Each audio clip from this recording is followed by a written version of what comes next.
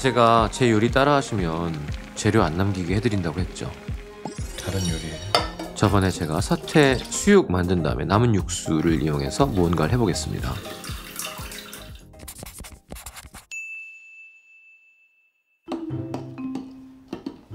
저번보다 양이 조금 불었죠? 사실 얼마 전에 부대찌개를 시켜 먹었는데 거기서 받은 육수가 사골 육수길래 합쳤습니다. 이건 건져도 되고 안 건져도 돼요, 사실은.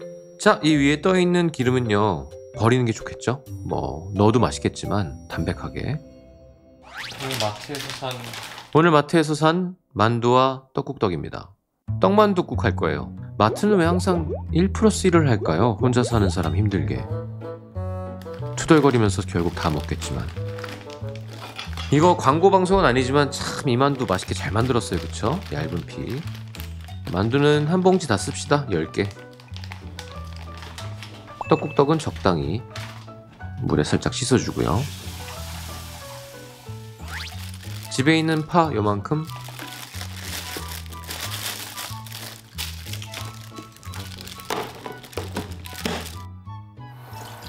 너무너무 근사한 육수 국물이 있으니까요. 이 국물에 소금 간만 해도 맛있거든요. 자, 간은 국간장, 소금, 그리고 집에 있는 조미김, 달걀, 이 정도로 하겠습니다. 이 육수가 마늘 향이 많지만 간마늘을 조금만 더 넣을게요. 소금 적당히. 자, 그리고 조선간장, 국간장이죠. 조금. 간 보겠습니다.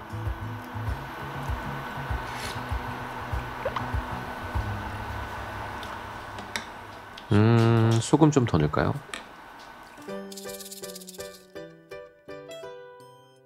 국물이 좀 적은 것 같으니까 물을 좀 더 넣겠습니다.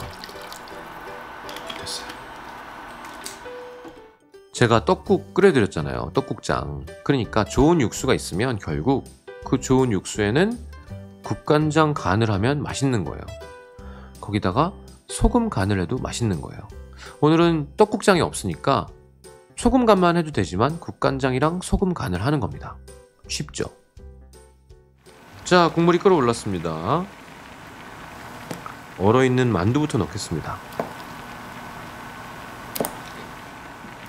떡은 금방 익으니까. 자, 만두가 익는 동안 파는 어떻게 썰까요? 어슷썰기로? 네, 요렇게.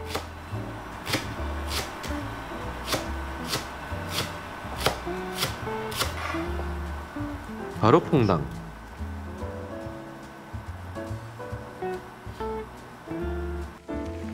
아, 후추 안 넣었구나.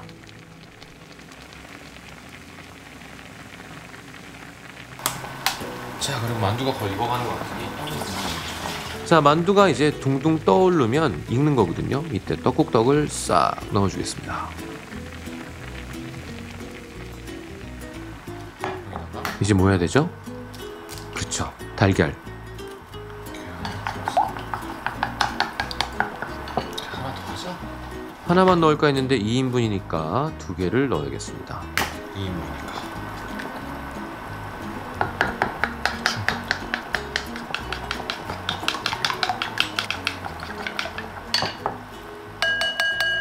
떡이 떠오르면 다 익은 거예요.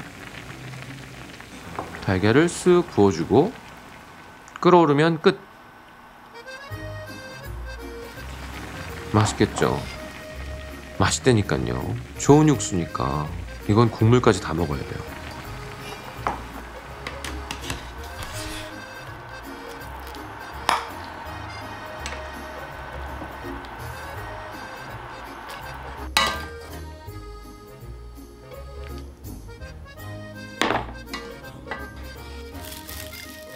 자, 여기다가 집에 있는 김 부셔가지고 한 구석에 넣어주시면 완성입니다. 집에 나온 김이나. 맛있게 먹어볼까요?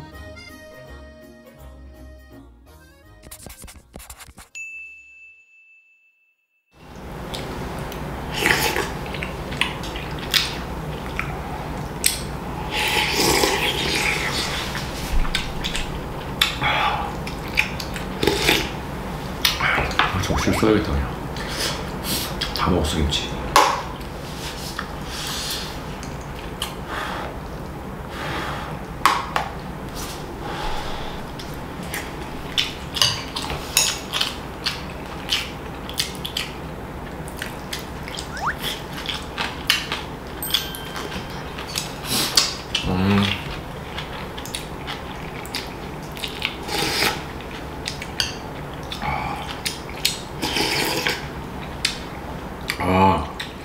그러니까 아저씨처럼 소리를 내지 먹을 때. 아, 아저씨구나.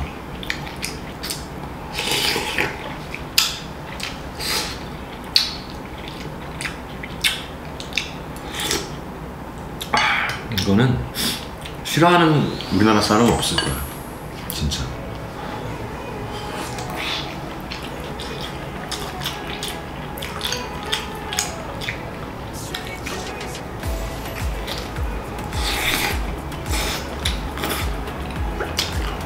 미쳤어.